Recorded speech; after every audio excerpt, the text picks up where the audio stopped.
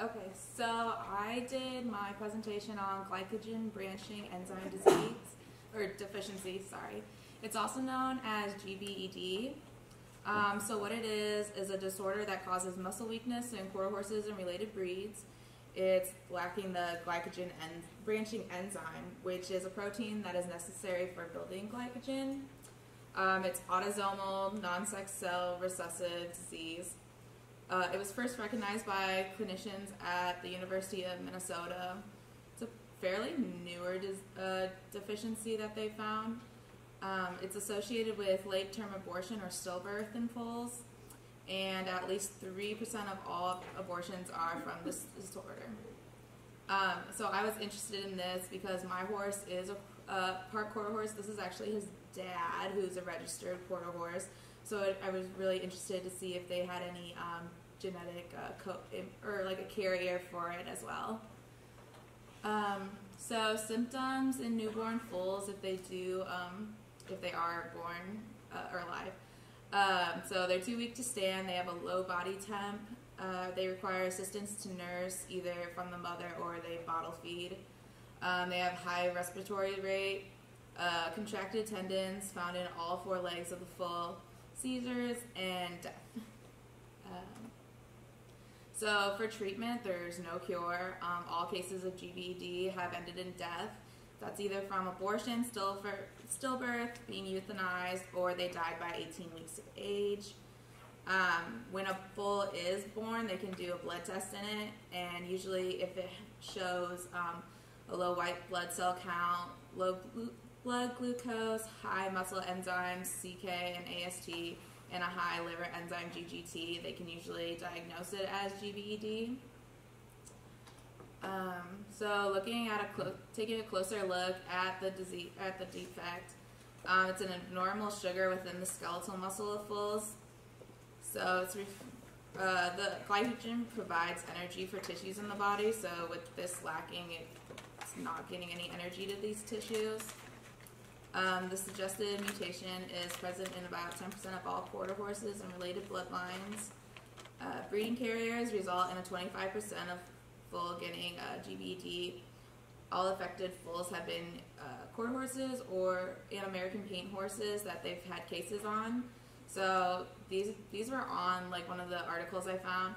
So this is like a heterozygous crossed with a heterozygous. So here's the 25% chance of the foal getting GBED, and then that's if both parents are carried. Yes, and then if one is homozygous dominant, so it doesn't have the recessive gene at all, and it's crossed with a carrier, it can't get GBED. So it's just a basic Punnett square to put on there. Yeah, and then talking about Punnett square, you would never make one that it has an individual with little g, because they don't exist. Right. Right? Yes. Yes. So prevention. So they offer genetic tests available for horses. You can get a test at UC Davis for $40, and it's just a DNA sample they require. So either 10 mane or tail hairs, and then they do a PCR on it. For the foals that do have the defect and are born, they can take muscle biopsies and send that to Minnesota for $95, and this helps with their diagnosis in the lab and working on a hopeful cure. Now on those hairs, do they have to? It has to be from the root. Yeah, you got to pluck them out. You can't cut them. Right. I'm not talking about cutting and sending the cut part. Right. So they find that the foals have different characteristics of staining patterns. So this purple image over here is a normal staining of a muscle tissue. And then this one here is one with GBED, so you can see like a large difference in them. That's dramatic. I mean, yeah. It's kind of like there's no way to fail. Right? Yeah, right. So yeah, and then those are my references. Questions? Wow. Questions, comments? I mean, I like how you did the Punnett squares in there because, if you do have two carriers, you're going to get 25%.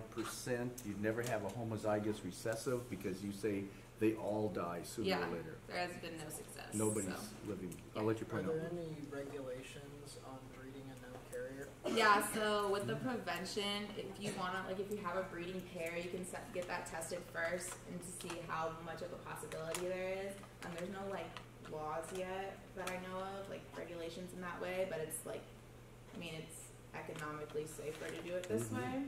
Now, will they come back and tell you if the horse is big G or big G, little g? Do they do that? I mean, on the test? I don't know. I didn't see what they actually send you. I just saw, like, what you can, like, send out and how much it was for. They must be able to tell you because if you're big G, there's no problem. But if you're big G, little g, you got to watch out who that gets spread to. Exactly. So they must be able to do that. Well, they would have, because if you test positive for it, then you have to be a carrier because you can't be homozygous for it. No, but you could be homozygous dominant.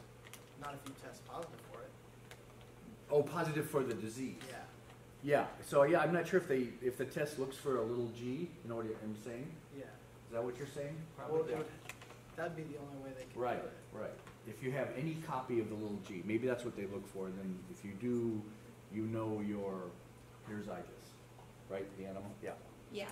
Do heterozygotes experience like any of the symptoms that come with this? Is there any like degree, or is it just like an all or nothing? I think it's an all or nothing because they don't make it past being like a full if they have the disease. So these guys, but, like, carriers don't show any of the. Not that I saw. It's just like it's like a silent gene basically on them. That's a good question, though. Yeah. Okay.